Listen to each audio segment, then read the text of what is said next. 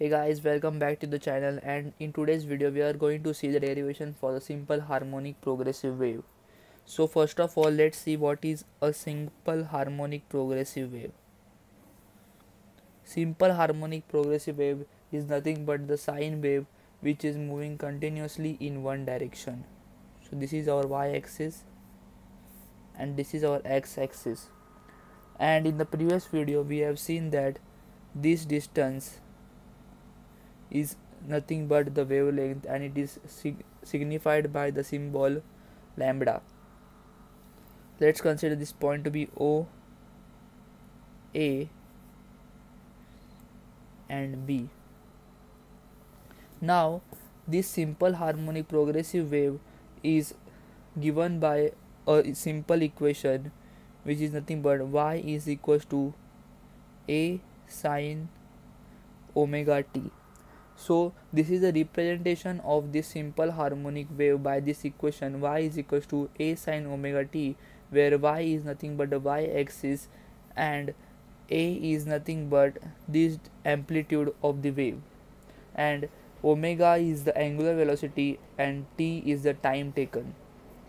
Now suppose we have a wave which is starting from this point, say C.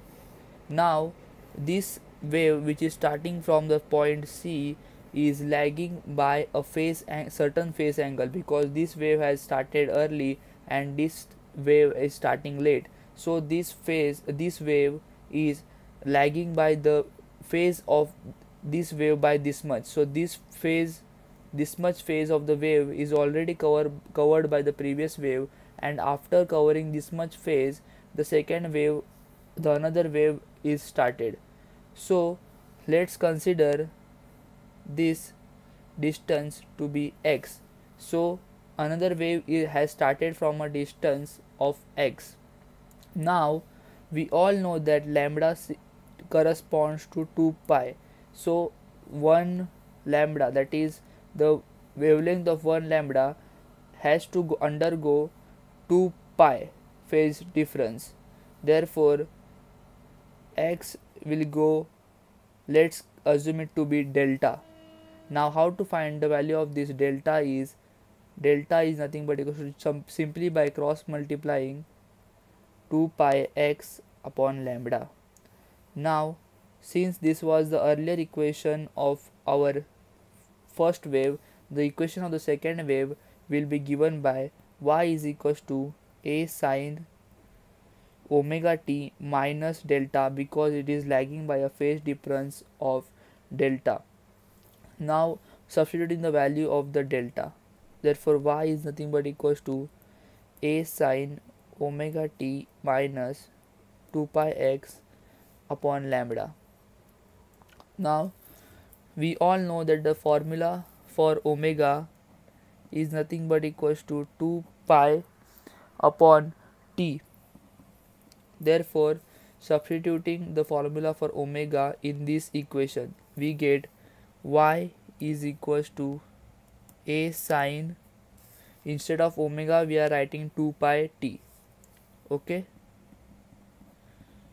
into t minus 2 pi x upon lambda. So here this t is the time period of the wave and this t is the total time taken which we are considering. Taking 2 pi common, we get therefore y is nothing but equals to A sine 2 pi t upon t minus x upon lambda. Now this is the equation which we usually use while solving the numericals. Now here we can again modify this equation. Frequency is nothing but 1 upon t. Therefore instead of 1 upon t, let's write over there n. Therefore y is nothing but equals to A sine 2 pi nt minus x upon lambda. Multiplying the numerator and denominator with n, we get is y is nothing but A sine 2 pi and t minus nx upon n lambda. Now let's take n common. Therefore y is nothing but equals to a sine 2 pi n t minus x upon lambda. Now again we can further on simplify this equation by, we all know that the formula for velocity of the wave is v is equals to n lambda. Therefore instead of n lambda we can write simply v. Therefore y is nothing but equals to a sine 2 pi n t minus x upon v. Now the value for the omega is 2 pi upon t, which we have seen over here, but we all know that n is equals to 1 upon t, so instead of 1 upon t let's write omega is nothing but equals to 2 pi n, and we can again further on simplify this equation by substituting the value of 2 pi n as omega. So we get y is nothing but equals to a sine omega t minus x upon v. Now let's multiply this equation with numerator v and also denominator let's write v.